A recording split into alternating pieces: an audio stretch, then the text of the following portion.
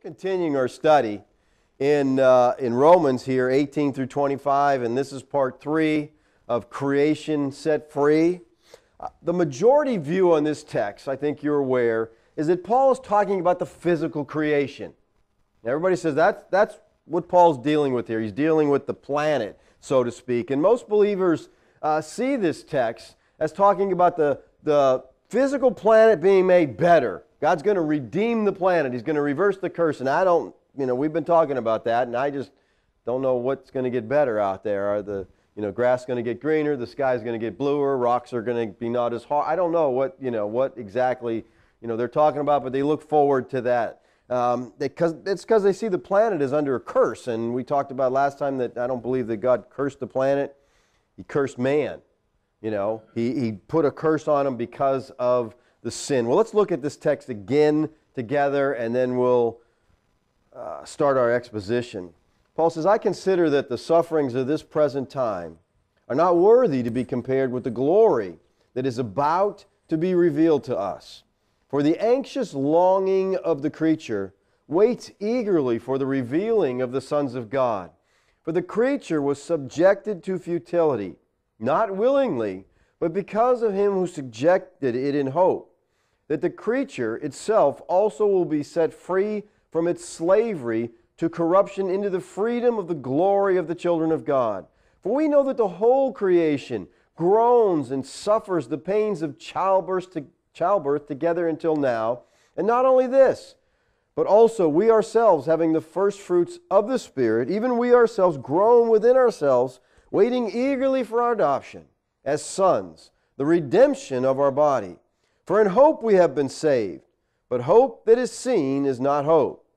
For who hopes for what he already sees? But if we hope for what we do not see, with perseverance we wait eagerly for it. Now, as I've said in the last couple studies that we've done on this, I see this text talking about Israel. The creation here, the creature, is Israel. Believing Israelites. The Greek word here, ktisis, it occurs 20 times in the New Testament. It can be translated either creature or creation. Sometimes it's talking about individuals. Sometimes it is talking about the planet. So you have to search the context and find out what's he talking about. We're going to do that today. Hopefully, I can help you to see that this is not talking about a planet. It's talking about people. We've said I don't see that our physical world is under a curse. Jesus didn't die for animals or bugs or plants or rocks. So, if there is a curse, I don't know who's going to free us from it. God told Adam that he would die in the day that he ate. That's the curse. And he did die. And the death had nothing to do with anything physical. He died in a spiritual relationship with God. He was separated from God. And this passage is all about Israel, not physical creation. N.T. Wright states this: the whole creation, sun, moon, sea, sky, birds, animals, plants, is longing for a time when God's people will be revealed as God's glorious human agents. You think the sun's really up there saying, man, I just can't wait. I can't wait till the sons of God get revealed. You think the moon? I just don't understand this, Later, Wright says, Paul never says that creation itself will have glory. It will have freedom because God's children have glory. And what you have to understand in this text is the creation and the sons of God, they're connected here. And the things that are happening to them both at the same time. It doesn't say, the creation longs for this and the manifestation of the sons of God, and then later, a couple thousand years later, something else is going to happen. And what Wright and so many fail to see in this passage, and not only in this passage, in the whole Bible, are the time statements. We have that little saying about preterism, it's about time. That is so true. That is so right on. Because it is about time. You have to understand what time it is. It's a good Sunday to talk about time. Time change Sunday, You have to know what time it is. Look at the time statement here in verse 18. This is where Young's really helps because you can't see it in the other translations. He says, "For I reckon that the sufferings of this present time are not worthy to be compared with the glory about to be revealed." The glory about to be revealed is not in our future. This was written 2,000 years ago. It was in their near future. It's 2,000 years past for us. And since this was about to happen, it must not be talking about the physical renovation of the planet. If it was about to happen, whatever happened, happened. Or we have a problem with inspiration. Giving us the futurist view of this text, John MacArthur. You know I got to use John, okay? He's my favorite because he's such a popular speaker and popular writer, and a lot of people lean, and he gives us the dispensational view here of this text. Look what he has to say. It's a little lengthy quote here. He says, "God never changes." I agree with him on that. But this creation is going to change. I don't agree with him on that. It is really going to change. There's going to be a glorious restoration. There's going to be a regeneration. And I'm not talking about the new heavens and new earth. That's after the millennial kingdom. There's going to be a change before that. Jesus says there's coming a regeneration. And when it comes, I'm going to be on my throne. He's not saying he's talking about Jesus going to be on his throne. And we know that I don't think he's talking about himself. The prophet said he'd be on the throne of David in the city of Jerusalem. And not only is he going to be on his throne, he's going to rule the nation of Israel. And not only is he going to rule the nation of Israel, but the 12 apostles are going to sit on the 12 thrones and assist him in judging the 12 tribes. That's the regeneration. That's the promise of the regenerated earth, the kingdom where Christ establishes his throne and reigns. This is the promise of God.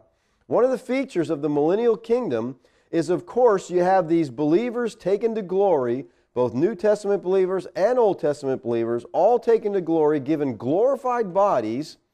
They come back to earth to reign with Christ, and they're all resurrected individuals with a glorified body like the resurrection body of Jesus.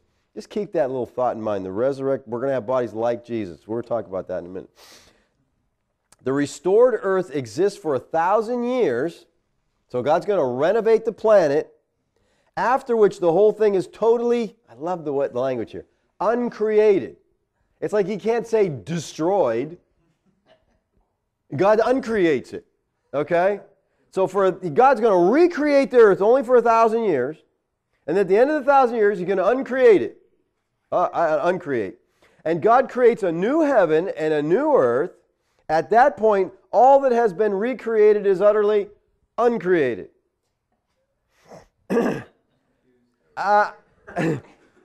He says the elements melt with fervent heat, probably talking about the reversal of the atomic creation that God put into motion in 6 days, and it's all uncreated. Then God creates a new heaven and a new earth. That, people, is a pretty good summary of dispensationalism. I mean, that's what they believe. But here's the thing. What does the Bible say happens at the end of the millennium? See, he says we got this 1,000 years, and then God's going to uncreate. So he's just going to fix it for 1,000 years, then he's going to destroy it and start all over. What happens at the end of the millennium according to the Bible? One thing it says is Satan is destroyed, right? Revelation 20, verse 2, "And he laid hold of the dragon, the serpent of old, who is the devil and Satan, and bound him for 1,000 years. All right, so at the beginning of the millennium, Satan is bound. Revelation 20, verse 7 says, when the 1,000 years are completed, Satan will be released from his prison. So at the end of the 1,000 years, Satan is released. Then watch what happens in verse 10. And the devil who deceived them was thrown into the lake of fire and brimstone, where the beast and false prophet are also, and they will be tormented day and night forever and ever. Now here, the final destruction of the devil and his demons is recorded as being thrown into the lake of fire. Now, this happens before the New Jerusalem, which is the new covenant, is seen coming down out of heaven. Now notice what Paul says in Romans about Satan. Remember, MacArthur saying this is happening at the end of the 1,000 years. You know, the millennium ends. Well, at the end of the millennium, the Bible told us Satan will be destroyed. Look what Paul says about the destruction of Satan. In Romans 16, writing to the Romans, he says, the God of peace will soon crush Satan under your feet. The grace of our Lord Jesus Christ be with you. Now the Greek word here for crush, suntribo, means to crush completely, to shatter. Paul said here to the Roman Christians that he was writing to in the first century that it would happen soon. Tachos. And according to Art and Gingrich's lexicon, tachos is used in the Septuagint and certain non-canonical writings to mean speed, quickness, swiftness, haste. So Paul says Satan's going to be crushed soon. The Bible says this happens at the end of the millennium. Now, soon could not be 1,000 years, I don't think. If it's 1,000 years, then it doesn't mean anything, really. Let me show you when Paul talks about soon, let me show you how he uses the word. Philippians 2:19. I hope in the Lord Jesus to send Timothy to you shortly, tachos, okay? So that I also may be encouraged when I learn of your condition. So he says, I want to send Timothy to you, same word, tachos, and I want to do it soon. How soon? Well, he says in verse 23, therefore I hope to send him immediately, as soon as I see how things go with me. I think Paul's saying here, as soon as I hear the outcome of my trial, I'm going to send him to you. Very soon. So you'll know how things are going. They were concerned about Paul. He wanted to keep them informed. So he's going to send Timothy just as soon as he knew the results. This happens soon to the first century. So how do we make this be thousands of years? See, it's about time. We have to notice the time statements that God put in the text. Soon can't be a short time. And, writing, I hope to send him immediately. As soon as I hear, I'm going to send him. Soon can't be a short time and be a long time. Okay? That violates the law of logic and the law of contradiction. It can't be A and not A at the same time. It can't be soon and real long. Then it means nothing. All right, we've gone over verses 18 through 20 in the past couple of weeks, so I'm going to actually move on to verse 21 this morning. And I think verse 21 is kind of loaded as far as giving us some idea clearly of what Paul's talking about in this text. He says that the creation itself also will be set free from its slavery to corruption into the freedom of the glory of the children of God. Now we've seen that the creation in Romans 8 is not referring to the physical cosmos. It's a reference to the believing remnant of Israel. It's referring to old covenant saints who were under law and were in bondage to sin and corruption. He says they will be set free. The words set free are from the Greek word eleutherao. Eleutherao. And it means to set at liberty. And basically it's used to be set free from the dominion of sin. The future passive verb implies that God will do the work of liberation within the context of declaring it as a fruit of Jesus Christ's redemptive work on the cross. Eleutherao is only used 7 times in the New Testament. All in relation to Israel being set free from the bondage of the law. So you need to trace all its uses and see how is this word used. It is never used of a physical planet getting any kind of, it's always used of Israel, which gives us an indication, hey, guess who Paul's talking about here? It's used in John 8. So Jesus was saying to those Jews who had believed in him, talking to Jews, if you continue in my word, then you are truly my disciples of mine. You'll know the truth, and the truth will make you free. Eleutherao. Same word. Truth's going to make you free, he says. It's going to set you free from what? From the law, from that bondage. That's what he's talking about. Look what he says a couple verses later, verse 36. So if the Son makes you free, you will be free. Eleutherao. Indeed. Romans 6:18. And having been freed, eleutherao, we saw this when we studied chapter 6. He's dealing with the believing Israelites in this context here. He used it again in verse 22. But now having been freed, eleutherao again. In 8:2, for the law of the Spirit of life in Christ Jesus has set you free, eleutherao. He's referring here to the bondage he just talked about in chapter 7. Remember when Paul cried out, who will deliver me from the body of this death? Speaking of the bondage to the law of sin and death, he says, it's going to set you free. Look at Galatians 5:1. It was for freedom that Christ set us free, eleutherao. Paul says that they are not to be subject again to the yoke of slavery. Now, he says don't do it again. It means they were under it. So Paul's talking in Galatians to the Jewish believers, and he said, you've been set free. You don't need to go back under that law again, because the temptation was to go back, because everyone's telling them, yes, it's Christ is important, you need to believe in Jesus Christ, but you also must be circumcised, and you also must keep the law. And they're trying to bring them back under that law, and he says, you don't have to do that. What does he mean, the yoke of slavery here? Well, it's easy to figure out if you just look at other texts how he uses it. Peter uses this in his speech at the Jerusalem Council. Look what he says in Acts 15:10. Now therefore, why do you put God to the test? By placing upon the neck of the disciples a yoke which neither our fathers nor we have been able to bear. See, to compel the Gentiles to adopt the Mosaic law as a means of a right standing with God was to tempt God by putting the Gentiles under a yoke that the Jews never could bear up to. The yoke is the law. It's a yoke of slavery because it places them under the burden of the commandments that they cannot keep. So every use of eleutherao refers to Israel. It's never used of the planet being set free from anything. So I think he's telling us very clearly in this text what he's talking about. Notice the word slavery in Galatians here. Galatians uses our word, then he uses the word slavery. This word slavery is the same word used in our text. So there's two words in this text that are in our text. Let's go back to ours and look at the slavery here. This word slavery is from the Greek word douleia. It's only used 5 times in the New Testament. And guess what? It's only used of Israel. It's used in Romans 8:15, 8:21, Galatians 5:1, and Hebrews 2:15, and it's used in Galatians 4:24. This is allegorically speaking, for these women are 2 covenants, one proceeding from Mount Sinai, bearing children who are to be slaves.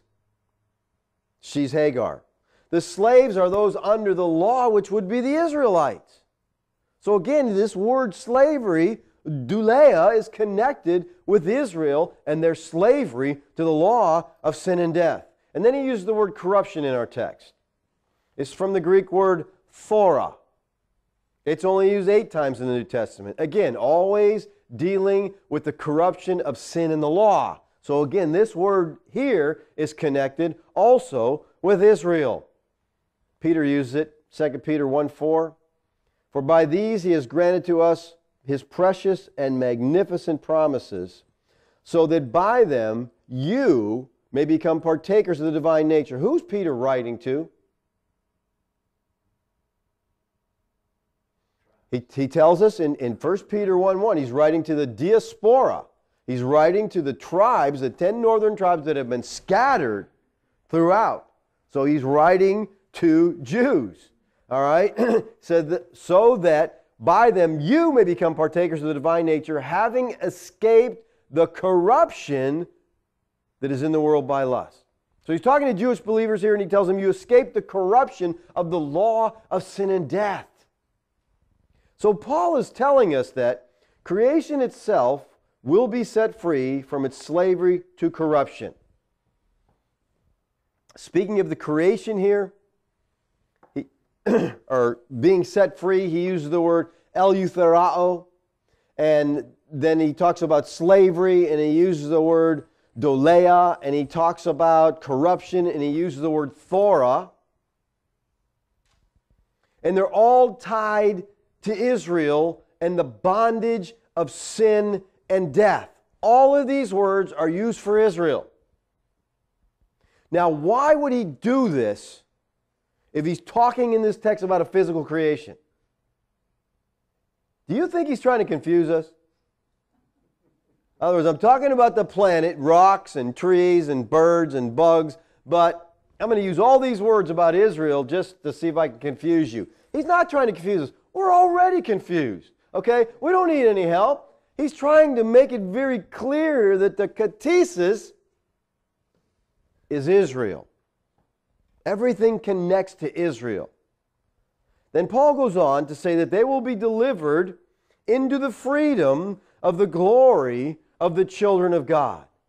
The creation, the remnant of Old Covenant Israel will share the same freedom of glory as the children of God. It's not the physical creation sharing glory of the children of God, but the believers of the Old Covenant. So these two groups, Old Covenant believers, New Covenant believers, they're sharing this together. The writer of Hebrews talked about that. Look at what he says in Hebrews 11, chapter on faith. He says, all these Old Covenant believers, all these died in faith without receiving the promises. They didn't get the promises? No, they didn't get the promises because they hadn't come yet.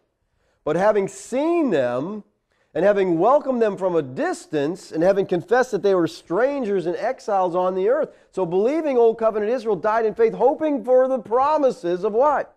What was the promises that Old Covenant Israel waited for? What was Israel's hope? Resurrection. That's what they waited for. Look what he says in 11:35. Women received back their dead by resurrection, and others were tortured, not accepting their release that they might obtain a better resurrection. Better than what? What's he mean, a resurrection? Well, women received their dead back by resurrection, and others were tortured, not accepting their release so that they might obtain a better resurrection. The one's physical. The other one is better. It's a spiritual resurrection. All right? And God didn't give Old Covenant Israel deliverance in advance of the New Covenant saints. They waited. Look what he says in 11:39 and 40. All these, having gained approval through their faith, again, the Old Covenant believers, did not receive what was promised, the resurrection, because God had provided something better for us, a watch, so that they, apart from us, would not be made perfect. See, God providing something better for us, that's New Covenant saints, so that apart from us, New Covenant saints, they, Old Covenant saints, would not be made perfect. The text says that they did not receive what was promised. Well, what was promised? Well, the resurrection was promised. And prior to the destruction of the temple in AD 70, it was a promise. It was a future hope, not a present possession. The promise of eternal life, resurrection, life in the presence of Jesus Christ, that's what he's talking about. That's the promise they had not received. He said, so that apart from us, they would not be made perfect. Perfection here, people, consists of being raised into the presence of God, dwelling in God's presence. It's receiving their eternal inheritance. The Old Covenant saints didn't receive their resurrection until the church was perfected. Prior to AD 70 and the return of Christ, nobody entered the presence of God. The creation, the Old Covenant believers received what was promised right along with the children of God. The creation received eternal life. They were resurrected into the presence of God at that time. Together. And that's what's happening in our text. They're together looking. The creation's longing. The New Covenant believers are longing, waiting for that promise. Notice what else Paul says about the creation. In verse 22, he says, for we know that the whole creation groans and suffers the pains of childbirth together until now. The whole creation, this is all the righteous remnant of Israel, all of them groaning. Creation here can't be the planet, because he talks about this groaning. He talks about the creation groaning, and he talks about New Covenant saints groaning. Now, you got to say the one for the planet would be metaphorical, because rocks and trees don't really groan, so that's metaphorical. But the New Covenant believers are literally groaning, so you got metaphorical and literal used of the same word for two different things, and that's a bad hermeneutic, people. You just can't do that. Yeah, the creation was metaphorically groaning, but the New Covenant believers, they were physically groaning, and he uses the same word, and we're going to do it in two different directions. No, that's not a good hermeneutic, people. It's not a good way to deal with the text. It might make your theology fit better with the text, but it's not good hermeneutics. He says the whole creation suffers the pains of childbirth. This is all from the Greek word sunodino, and it means to suffer in pain together. The Jews believed that just before the manifestation of the Messianic kingdom, Israel was going to go through a period of intense suffering. William Barclay says, time was divided by the Jews into two great periods. This present age and the age to come. That's it. They only saw two ages, and that's all the Bible talks about, two ages. The present age is wholly bad and beyond all hope of human reformation. It can be mended only by the direct intervention of God. When God does intervene, the golden age, the age to come, will arrive.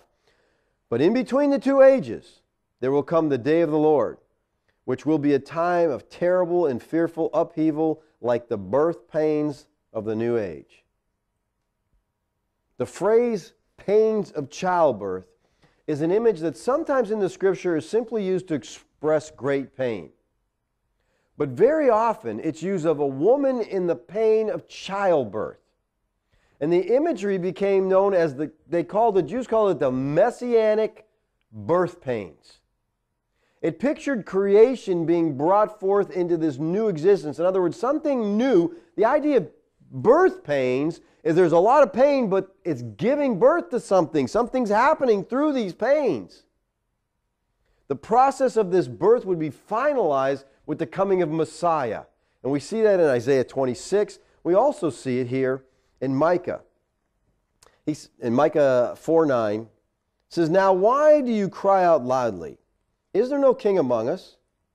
Or has your counselor perished? That agony has gripped you like a woman in childbirth." So you got this pain going on. "Writhe and labor to give birth." We're in pain, but because something is happening. "Writhe and labor to give birth." Now watch what he says, "Daughter of Zion." Like a woman in childbirth. "For now you will go out of the city, dwell in the field, and go to Babylon." Watch. "There you will be rescued. There the Lord will redeem you from the hand of your enemies." This redemption is a resurrection. And they're giving birth to something new is happening. So again, we see this idea of Israel as the one who is in labor pains. All these terms that Paul used were connected with Israel. Because Israel is the creation. Birth pains is almost always used as a special term of the birth pains of Messiah. It speaks of a period of distress preceding the coming of Christ. Its use here seems to be chosen to talk to us about these birth pains that are giving birth to something new. Now, let me show you something that you might not have thought. Maybe you have, but this is kind of interesting, I think. Some see the birth pains here connected with Genesis 3:16. "To the woman he said, I will greatly multiply your pain in childbirth. In pain you will bring forth children. Yet your desire will be for your husband, and he'll rule over you." That kind of gives me chills because this could be a prophecy about Israel giving birth to the sons of God and Jesus being the husband ruling over his church. Remember, this is the proto-evangelum here in this text, the gospel being proclaimed ahead of time. Paul says, "We know that the whole creation groans and suffers the pains of childbirth together until now." And this is not our now, it's their now. The first century now. We got to understand, again, time, everywhere Paul's giving us time indicators that seem so many people want to totally ignore. Let's look at verse 23. "And not only this, but also we ourselves, having the first fruits of the Spirit, even we ourselves groan within ourselves, waiting eagerly for our adoption as sons, the redemption of our body." Excuse me. We ourselves. This is the New Testament saints. Paul and his audience. Not only this, but we ourselves. We have the first fruits, he says, of the Spirit. Now, it's likely that this expression of the Spirit is what is called an appositional genitive, which would render it in English the first fruits, which is the Spirit. As we saw earlier in our study of chapter 8, the Spirit was given as a pledge, which is the Greek word arabon. Arabon means a pledge, purchase money, a down payment, so to speak, an engagement ring, a security that the rest is going to come through. And that's the idea here. We ourselves having the first fruits of the Spirit. We got the down payment. It's a guarantee God's going to do what He promised He was going to do. This word first fruits to the Israelites would have had some great significance. God commanded the Israelites to present a portion of their harvest that ripened first as an offering to Him. Exodus 23:19, Nehemiah 10:35. This offering acknowledged that the whole harvest was from Him and really belonged to Him. It was an offering that the Israelites made in faith, confident that the rest of the harvest would follow. Similarly, God's gift of the Spirit to the first century believers is a pledge that He's going to complete this process of salvation. We see that throughout the New Testament, that the salvation is coming forth. They haven't quite received it yet because they're in the transition period. And until the Lord returns, salvation was not complete. John Piper writes this: because of Christ's purchase redemption, believers already receive the Holy Spirit. This is like a down payment of our full redemption. But it is only the first fruits, a foretaste. Our salvation is not finished. Now he's writing our as in our, you and my, and he's missing the time statement again. He says it's only begun. We're saved only in hope. This is true morally. Paul says in Galatians 5:5, we through the Spirit by faith are waiting for the hope of righteousness. Our, he says, a down payment for our full redemption, talking about believers today. Our salvation is not finished. We are saved in hope. See, his mistake here is he sees us as living in Paul's day. Now, you know, that's a simple mistake, I think, for a new believer, but for someone who's been teaching the Word of God for 50 years, I think you ought to have some understanding of time statements, okay? And you have to understand that those New Testament writers wrote in a transition period, and they're not talking about us. He sees us as still waiting for the adoption as sons. Listen, the same adoption of sons that was about to happen 2,000 years ago. So it's about to happen, and it's still about to, anytime now. I mean, seriously, people, how long can people keep saying it's soon, and we keep going, yeah, it is soon? This is what's called newspaper theology. You pick up the Bible and you say, look what God sent me today. Back up a little and look who it was written to. I don't think there's anything in there to the saints at Tidewater. That would be cool. Of course, if it's like Philippians and he calls out some people in the congregation, maybe that wouldn't be so cool. You know? Yodi and Syntyche, get together, ladies. Be of the same mind. Oh, those ladies must have said, "Whoa, daggone, you got to get personal here in the, in the congregation." 2,000 years later, Piper sees us. We're still waiting. John MacArthur writes, "We have possession of the past elements of salvation. The present elements of salvation." See, these guys will all take salvation and divide it into three tenses: past, present, and future. The reason they do that is because they understand that's what's happening in the transition period. They just don't understand we're out of the transition period, okay? He says, but not yet future elements. We don't have the future elements. Now, then he's going to tell us that he's right because he's going to quote a scripture, all right? And the scripture is going to back up what he's saying, and it does if you live in the transition period. He quotes this scripture, Romans 13:11. Do this knowing the time. Oh, I wish people would. He says that it is already the hour for you to awaken from sleep, for now salvation is nearer to us than when we first believed. And they'll say, see that? Your salvation's getting near. Wait, didn't he write this to the Romans? Wasn't their salvation getting near? Ours is getting near too. Again, these words just have no meaning. The now here, knowing that the time is already for now, he says. The now was in the first century. Our salvation is not near. It's here. How can now be writing to the Romans, how can you write now And then 2,000 years later, people say, look at that. Now, wait a second. Salvation was not a completed event in the lives of the first century believers. It was their hope, but they looked forward to its soon arrival. It's coming soon. This process is winding down because the end of the age is coming, and it's very near to us.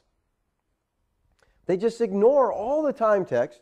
They ignore audience relevance, people. This is basic hermeneutics 101. Audience relevance. Who was the original audience that this was spoken to? Have you ever read a letter or read I guess today, an email or a text and not knew who it came from? And you know, don't you get the context all screwed up? About 2 weeks ago, I got a text in the morning, and I'm looking, and I looked, and it didn't have the name in my phone, so I didn't know who it was from. But I knew the area code. So I said, that's Las Vegas. I said, that's got to be Bill. Okay, so I'm texting back and forth, you know, and finally I say, thanks, Bill, it's been real encouraging, and I get back, LOL, this is not Bill, it's John or Ray. And I'm like, and carrying on this conversation thinking it was Bill. You know, it helps to know who you're talking to, doesn't it? And I felt like, well, I'm an idiot. Well, she lives in Vegas too, so I guess, you know, I just, no, well, Bill's in Vegas, must be Bill, but it wasn't. So you got, I mean, audience relevant, that's basic, people. But I'll tell you what, if you can just get people to understand audience relevance, you got it made. I mean, really. That's where I start with people who don't know anything about preterism. Start with audience relevance, okay? Because that's where, if they can get that down, when you read the Bible, figure out who's he writing to, okay? Figure that out, and then understand the time period that he wrote in, and then it's going to give you a whole different picture. Because really, we read it like it just came in the mail. Look at this, I just got this today. Soon, he's coming soon. That's how I read it as a new Christian. Look at it, it says soon. Never thinking about, gosh, he didn't even write this to me. All right, so MacArthur quotes this scripture here, and this is his proof that salvation's, but look at the next verse. The night is almost gone. It's almost gone. Just a couple more thousand years and it'll be over, okay? The day is near. Therefore, let us lay aside the deeds of darkness and put on the armor of light. So he equates their salvation with the day, which is referring to the new covenant. The night here is the old covenant. The night is almost gone. We're living in a day, he's telling them, that the night is about to end. And the day is very near. So MacArthur's verse doesn't carry a lot of weight when you put it in the proper context. Paul says that the first century saints were groaning. Look what he says, the first fruits of the, even we ourselves groan. This is the Greek word stenazo, and it's the same word that Paul used in 2 Corinthians 5. And I want to connect these two texts. We've connected these many times, but you got to understand, because most people, even preterists, are off on this text. All right? Look at it. For we know that if our earthly tent, which is our house, is torn down. So many people take this is referring to the body. I'm not talking about your body. This is a covenantal context. Go back to chapter 3. Start getting the context. It's all about old covenant, new covenant. And he says if the earthly tent is torn down at that tabernacle, that old covenant is torn. We have a building from God, a house that's not made with hands, that's eternal in the heavens. For indeed, in this house we groan. Under the old covenant, there's a burden. People say, oh, I'm groaning in this body. You might be, but it has nothing to do with this text. Longing to be clothed with our dwelling from heaven. In so much as we, having put it on, will not be found naked. For while we're in this tent, we groan, being burdened because we do not want to be unclothed. We don't want to just get away from the old covenant. We want something to be in. So that which is mortal will be swallowed up by life. Again, the context of this passage, I think, makes it so clear. If you start reading to chapter 3, when you get to 5, you'll understand what's going on. All right? This isn't, take the chapter divisions out. Start at 3 and just read through. They were groaning under the persecution for the cause of Christ, and they were looking for redemption. And Paul's telling him, hang on, because it is close. It is soon. People, when we see this throughout the New Testament, this groaning, this, and so many texts, Paul's telling them to hang on because the answer's coming soon. The Lord's going to return soon. And people say, yep, that's 2,000 years ago. If that's true, what did it mean to these people? Let's say you're in pain. When I called the hospital yesterday to talk to Sandy, I could hear Bob groaning because he was in such pain. Now, if the doctor came into his room and said, don't worry, because in a couple thousand years, we'll have some new medicine and you won't even feel this anymore. What's he going to say? Well, he probably, if he had the ability, would grab the doctor and choke him. I don't care about 2,000 years from now. I want relief now. And to say to these New Testament saints, hang on, because God's going to bring the answer here. In 1 Peter, he talks about, the Lord's coming. He's going to give you relief from your suffering. I mean, how sick to say to somebody who's in pain, hang on, because it's real soon, but not really. A couple thousand years, but we'll tell you it's soon.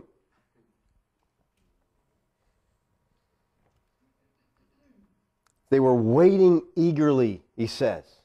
Again, this is the Greek word apekdekomai. The composite word speaks of an attitude of intense yearning and eager waiting for the coming of the Lord. Every use of this apekdekomai is of the coming of Christ. It implies it's going to happen soon because they're waiting, they're looking, they're longing. Where is this relief? We're groaning. We want some freedom from this situation. This Greek word is used 3 times in our text. In verse 19 it says, the creation eagerly waits. Here in verse 25 it's the first century saints who eagerly wait. And their wait would soon be over. That's the whole point. Your wait's going to be over soon. Paul was saying they were eagerly waiting for our adoption as sons. Now, to see the connection with Israel here, again, we've seen everything in this text lines up with Israel. Well, so does adoption. Whose was the adoption? Well, Paul's going to tell us in the next chapter, in 9:4, he says, who are Israelites? To whom belongs the adoption as sons? That's theirs. And the glory, and the covenants, the giving of the law, the temple service, and the promise. It's Israel. The adoption belonged to Israel, and the new true Israel, the church of Jesus Christ, is receiving the promises because we are the fulfillment of Israel. Then Paul says, our adoption as sons, that is the redemption of our body. Full manifestation of adoption is identical with the redemption of the body. We could translate this, our adoption as sons, that is the redemption of the body. This is the first time the word redemption is mentioned since 324.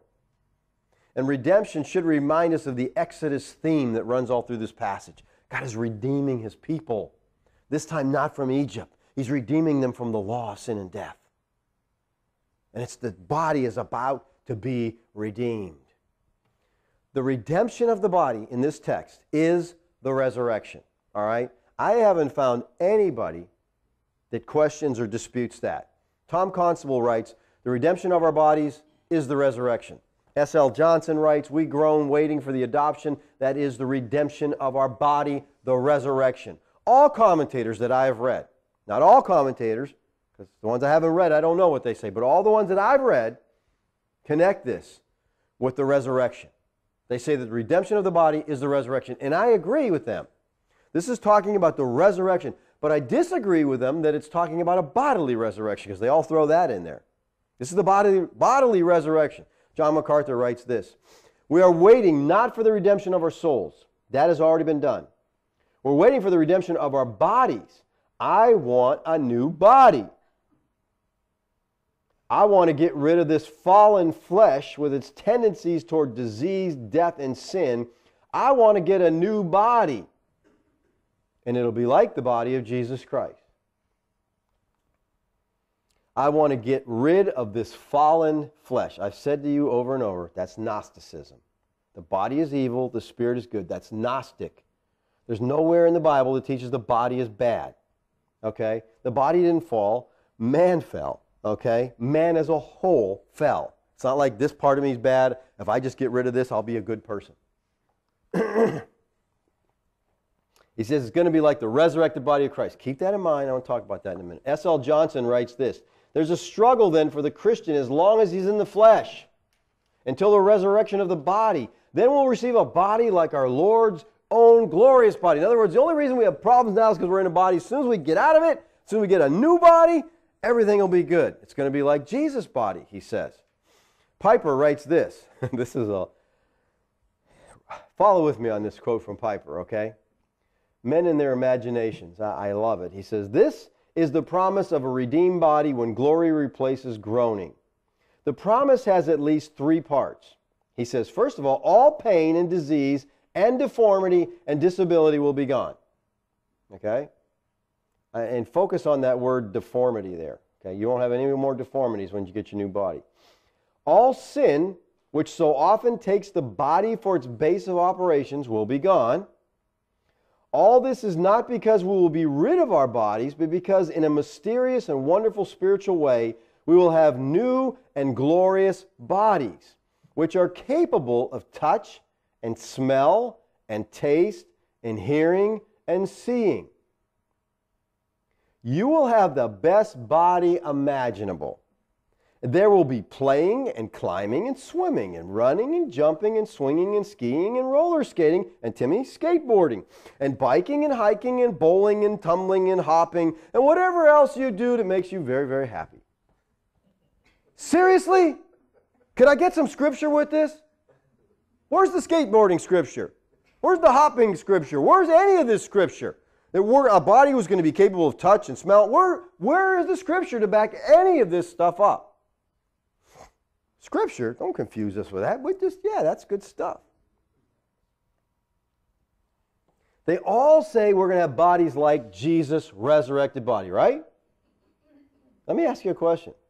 Does that mean we're going to have the deformities of this life? Because Jesus did.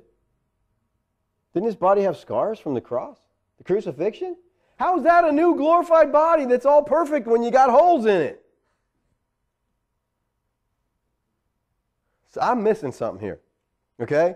I don't want a body like that, okay? That's not the ideal body. I mean, if you've got a deformity, then you're going to have it. You're going to have still your deformities like Jesus did? The traditional view of resurrection that is held by most of the church is this. When a believer dies, their body goes into the grave, their spirit goes to heaven to be with the Lord. They're in a disembodied state waiting the resurrection at the end of time. Then at the end of time, the Lord returns, resurrects all the decayed bodies of the dead, puts them all back together, and on the way up to heaven, he changes them into spiritual bodies. I'm like, why put them together and change? There's a lot of processes there going on that I don't know what they're for, okay? He changes the physically resurrected bodies into spiritual, immortal bodies like Christ. That's pretty much what the church teaches. That's probably what you've heard most of your life. This is basically what the church teaches on the resurrection, but isn't what the Bible teaches. See, it's interesting to note that the Bible never uses the terms, you ready? Resurrected body. You'll not find that in Scripture. Here's another one you won't find in Scripture. The resurrection of the body. You ever been questioned by somebody and you say, well, it's got to be in there somewhere, right? Well, find it, okay? And you'll never find the term physical resurrection.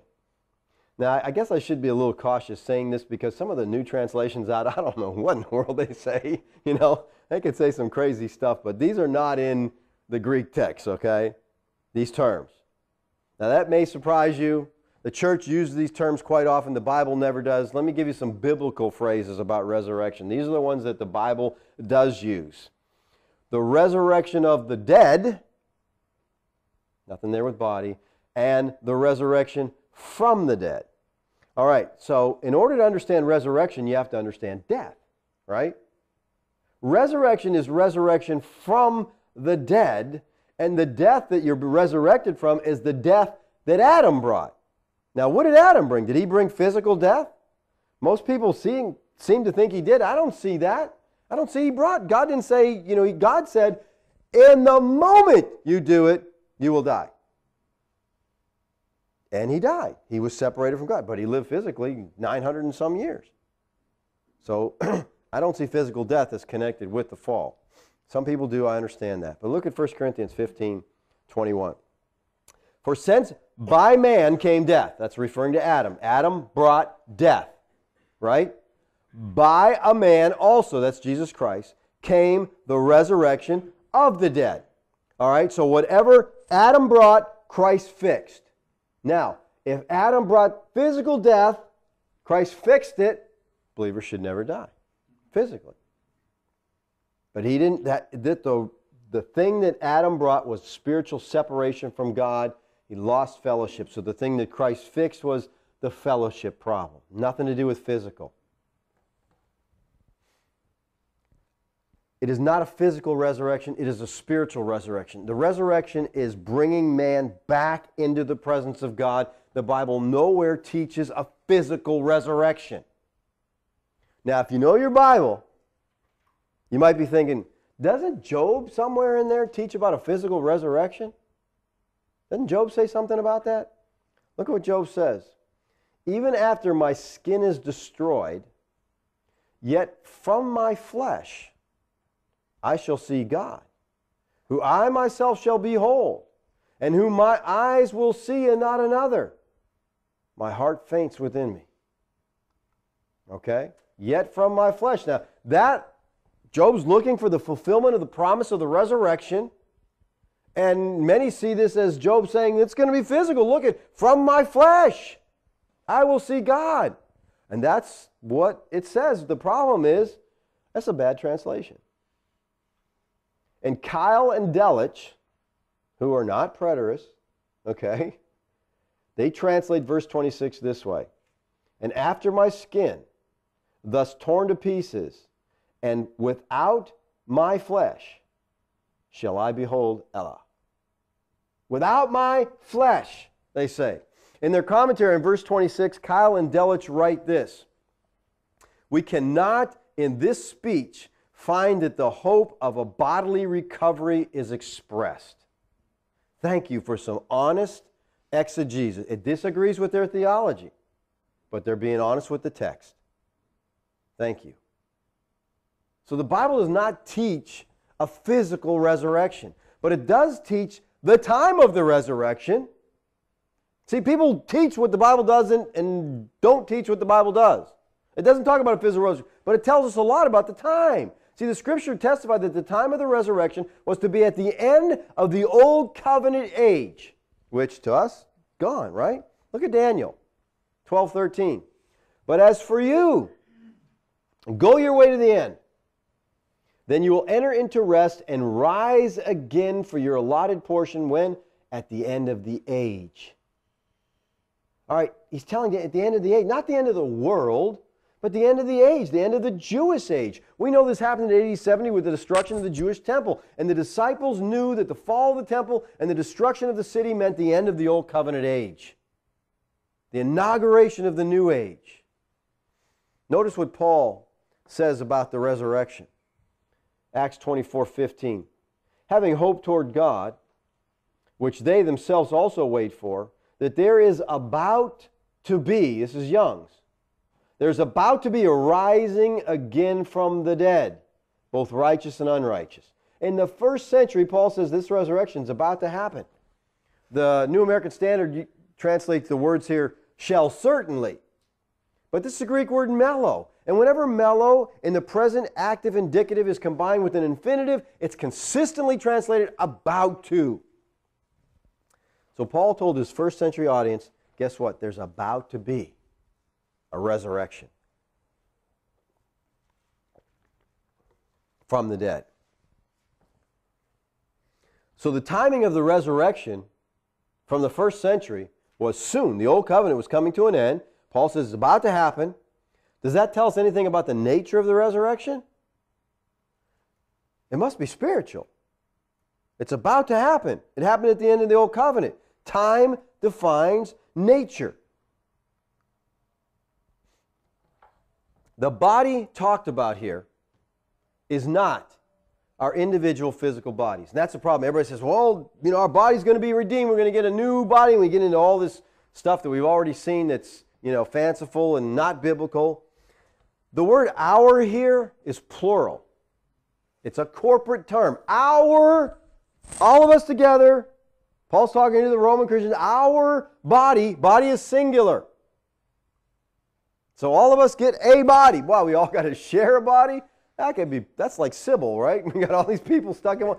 This is talking about the corporate body of Christ. Now, some translations have the word bodies here, plural, such as the NIV. The NIV says the redemption of our bodies. That just aids in the incorrect thinking. But what Paul says is body, not bodies. Now listen to what N.T. Wright says. N.T. Wright, in his book in Romans, commentary on Romans, says, Paul uses the singular body. Okay, he recognizes that, rather than the expected plural, as in verse 11. Now watch what he says. But there seems to be no particular significance to the change. So he's honest with it. Paul says body, singular, but don't worry about it. Plural, singular, Paul just got confused. He didn't know, come on. You know what? You're wrong, right? Right is wrong. Okay, there. There is significance. Paul and the Holy Spirit used the singular because that's what they meant. You shouldn't play with the text. Let the text play with you, maybe, but don't play with the text, all right? Adjust yourself to fit up what the text says. We can't do that because we get bound in tradition. We get locked into a framework and we say, I know it says that, but I'm going to figure out a way to. And that's what he says. And Wright is a guy who understands the corporate body. But see, he sees this text as future. So guess what? It's got to keep it in my theological framework there. This is referring to the body of Christ, the redemption of our body, that body of Christ. This is what he talked about in 7:24. This is Christ's body that was to be redeemed at the parousia. See, these first century saints were being transferred out of the body of Adam into the body of Christ, but the body of Christ needed to be redeemed. Because as of yet, they still were in that dead state of separation from God. They hadn't been brought into His presence.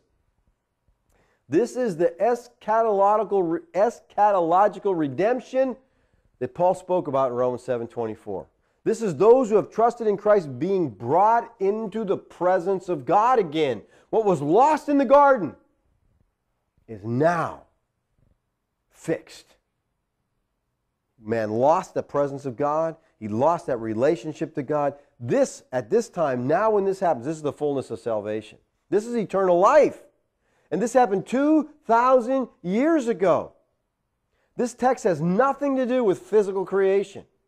It's talking about the fullness of salvation that happened at the end of the Old Covenant period.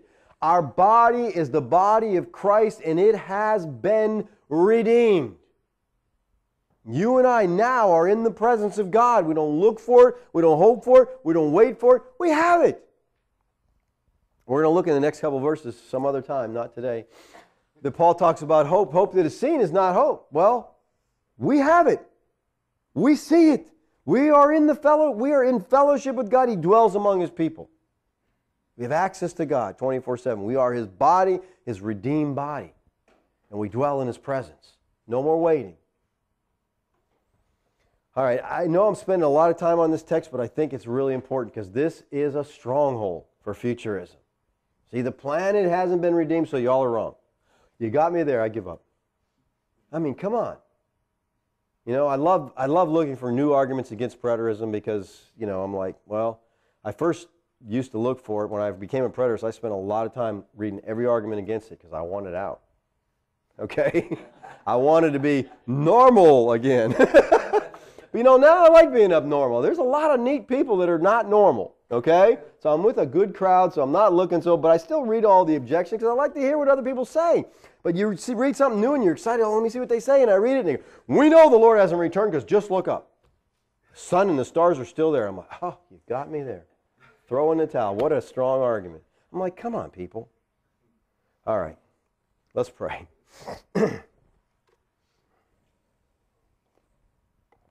Father, I thank you this morning for your word. And my prayer, as always, is, Lord, make us Bereans.